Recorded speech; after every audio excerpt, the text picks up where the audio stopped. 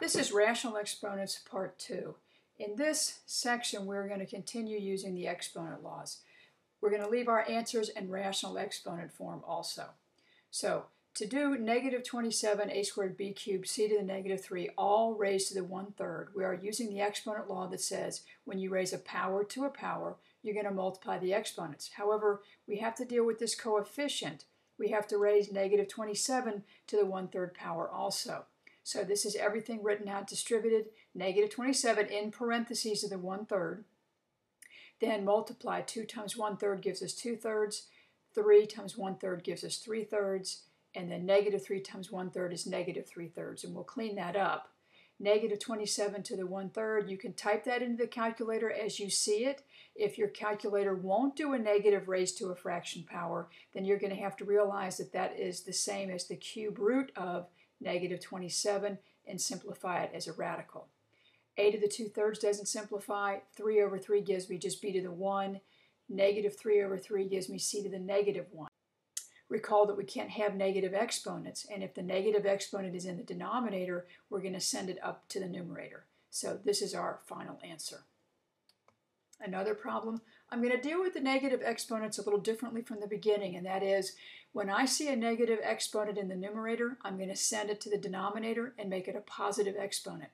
If the negative exponent is in the denominator, I'm going to send it to the numerator and make it positive. So this is a to the 2/3. It was a positive exponent. Leave it where it was. The b to the negative 1/2 got sent to the denominator right there. The a to the negative 1/4, that was a negative exponent that was already in the denominator, so I sent it to the numerator. And b to the 2/3 was a positive exponent. It just stayed where it was. Now we'll use our exponent laws. This is multiplying these. When you multiply those, you keep the base and add the exponents. So this will just be a to the 2/3 plus 1/4. The denominator is the same situation. Keep the base, add the exponents. If you have a calculator that does the fractions, just type it in and you get the 11/12 here, you get the 7/6 here. However, if your calculator doesn't do the fractions, you have to go through the routine to get a common denominator. This would have to be multiplied by 4, so we'd multiply by 4 on the top. This multiplied by 3 means we multiply by 3 on the top. That's how we get 8 and 3 to get the 11/12. Same thing here. This would need to be multiplied by 3 on the top and bottom. That's how we get 3 here. Multiplied by 2 top and bottom, which gives me 4. Add those up, gives you the 7/6, and that is your simplified answer in rational exponent form. With this one, I'm going to do this 2 different ways for you. The first thing I'm going to do is distribute this negative 1/3 through this parenthesis on the top, which gives me x to the negative 1/6, because 1/2 times negative 1/3 is negative 1/6. Y to the negative 1/3, because this is y to the first. 1 times negative 1/3 is negative 1/3. I did nothing to the denominator. Now I'm going to do just the plain old exponent law, which means deal with this. This is a matter of division, so we are going to keep the base and subtract the exponents. Negative 1/6 minus 2/3 is what I have right here. Over here, I'm going to have y to the negative 1/3 minus a negative 1. Because that's what the operation says, but we're subtracting a negative 1. Here's the arithmetic written out by hand if you have to do it by hand. Negative 1/6 minus 2/3. You might want to change that to plus a negative. At the same time, I got a common denominator of 6 by multiplying top and bottom by 2. So we get negative 4/6. Add this up as negative 5/6. Here I would change this to plus plus.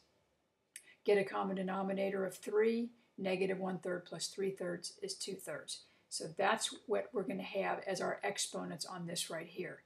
It's a negative exponent. The negative exponent here needs to be sent down to the denominator, and we have x to the 5/6 on the bottom with a y to the 2/3 on top.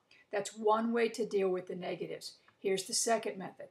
I'm still going to distribute this negative through the top. Same thing I had on the first step a minute ago. But now I'm going to do what I did previously, and that is when I see a negative exponent, I'm going to send it to the opposite place. So the numerator will be this y to the first because it got sent up. That was a negative exponent in the top, got sent to the bottom. A negative exponent in the top got sent to the bottom, and that positive exponent stayed. Now, I've got 2 different exponent laws to deal with here. This is a multiplying scenario, so that is keep the base and add the exponents. 2/3 plus 1/6. 2/3 is the same as 4/6 because I could multiply top and bottom by 2 here. Add that up and gives me 5/6. This is a division situation, which is keep the base and subtract. 1 minus 1/3. Think of your 1 as 3/3 and subtract and get 2/3. So this is your power that's on the y. This is your power that's on the x. So we have y to the 2/3, x to the 5/6. So now the directions have changed. This says we're going to simplify the expression by first changing it into an equivalent expression with rational exponents, and then rewrite your answer in simplified radical form. This is the whole reason to do the rational exponents, and that is, if you look at this problem right here, the cube root of a times the square root of a, we can't do it. We can do the square root of something times the square root of something, or the cube root of something times the cube root of something, but when these two indices are not the same, we can't do the problem as a radical. But if we shift that into rational exponent form, we can use our exponent laws. This is a to the first, so this is a to the 1/3. This is, remember, square root of a, that's an index of 2, so that's a to the 1/2. Exponent law says keep the base, add the exponents. Here's your arithmetic if you have to do this by hand with the common denominator, just gives us a to the 5/6. But the direction said put your answer in simplified radical form, so I must shift back to the radical form. The 6 in the denominator becomes my index. The 5 of the numerator becomes the inside power. Same kind of problem. Let's get this rewritten as rational exponents. This is a to the 1/6 times a to the 3/4. Exponent law says keep the base, add the exponents. Need a common denominator, which is 30. This would have been multiplied top and bottom by 5. That's how we get 5/30. This would be multiplied top and bottom by 6. That's where we get the 18/30. Add that up as our 23/30. Go back to radical form, and that's it. And this radical does not simplify, just like the last one didn't simplify, because the index is bigger than the inside power. This one, go to your rational exponent form, a to the 5/6 times a to the 2/3. Exponent law, keep the base, add the exponents. Now, common denominator is 6. This gets to stay 5/6. This would have needed to be multiplied by 2. That's my 4/6. Add that up as 9/6. But the fraction 9/6 reduces to 3/2. Then go to your radical form. That is the square root of a cubed. Remember, that is a denominator of 2 is your index, but the square root, we don't show the index. When you do the square root and you want to simplify that, you could write out your a's. You have a pair of a's, so that's an a that's going to come out with an a staying in. That is the simplified answer to that problem.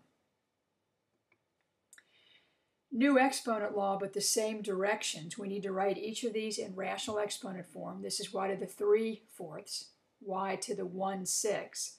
This exponent law says keep the base and subtract.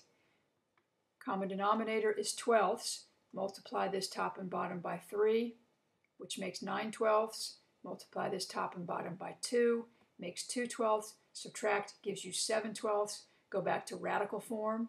The index is bigger than the inside power, which says you're finished with the 12th root of y to the 7th. Now here's something that looks kind of strange. Square root of the cube root of y. Well, what we need to think about is, what does this mean? The square root of means, in rational exponent form, something to the 1/2. Well, the something that's going to the 1/2 is this. Well, how do we write this in rational exponent form? That is y to the 1/3. So writing that a little more neatly is y to the 1/3 raised to the 1/2. We can use our exponent law that says keep the base and multiply these, which gives us y to the 1/6, which converts to radical form as the 6th root of y. Similar kind of problem. Take a look at the outside first. That's the cube root, which means it's going to be something to the 1/3. And the something is this part inside here, which is x to the 3/4. So more neatly, we have x to the 3/4 raised to the 1/3. When you raise a power to a power, you multiply. Those 3's can cancel out. We just get x to the 1/4, which is the 4th root of x.